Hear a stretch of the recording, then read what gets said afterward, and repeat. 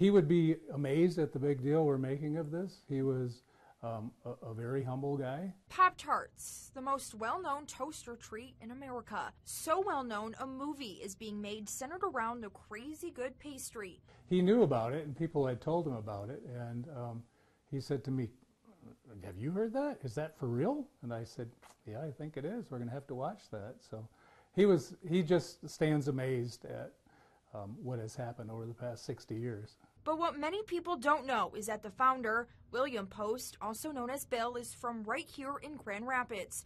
According to his son, Dan Post, Bill died this past Saturday. He was 96 years old. Dan says his father was much more than just the face behind the Pop-Tart.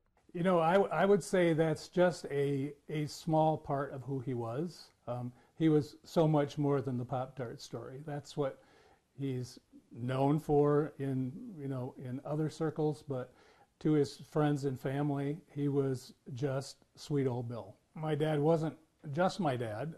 When later in life we became very good friends, because when you're as old as I am and as young as he acted, there wasn't much age difference. So we did a lot of trips together. He especially liked to bike, and so we would bike in places that were flat, like the Netherlands. Bill Post was raised on the south side of Grand Rapids, one of 7 children of Dutch immigrants. His son Dan was just 14 years old when his father drafted up the idea of the Pop-Tart. At the time, Bill was the plant manager of Heckman, later known as the Keebler Company. When you were 14 years old and growing up, did you ever think that the Pop-Tart would make such a name for itself? No, I thought it was, he would often bring home samples of new products, and I thought, oh, here we go again. We were the guinea pigs, because he would come home every night and say, try these. And believe me, the first ones would not have made the market. A little cardboard-like.